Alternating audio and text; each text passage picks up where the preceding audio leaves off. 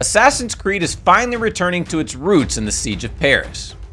After a trip through Ireland, Eivor heads to Francia to face off with a king known as Charles the Fat. Charles assembles a powerful army in Francia with the goal of invading England, where Eivor has established a growing colony, Ravensthorpe. Our brave Viking is faced with no choice but to take on the king and protect his loved ones. The DLC is chock full of content, including 2 new sets of armor and 2 new types of weapons, one-handed swords, and scythes that you'll wield with both hands. That's not to mention 3 new skills, including one which allows you to attract a horde of rats and sick them on your enemies to reduce them to shreds.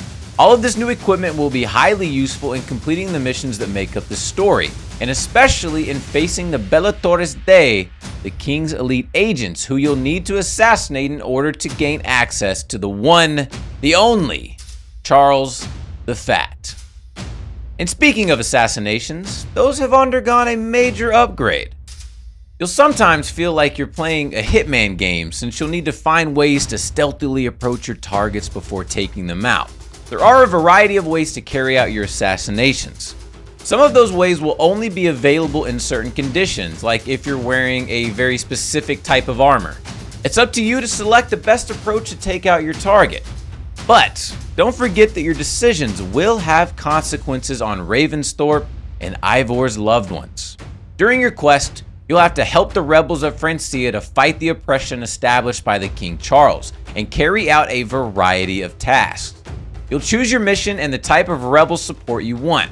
That might include warriors who can fight by your side in close combat, or archers who can battle your enemies from a distance. Each completed mission will earn you deniers, which will allow you to buy various improvements for the rebels and help you to achieve your upcoming objectives. By participating in these missions, you'll also be able to unlock a variety of cosmetic rewards, as well as a totally new set of armor, the Reaper armor. The Siege of Paris is the second Assassin's Creed Valhalla extension and came out on August 12, 2021. So, will you try to bring peace through your wisdom by unifying the kingdoms of England and Francia?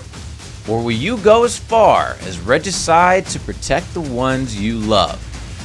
The choice is all yours.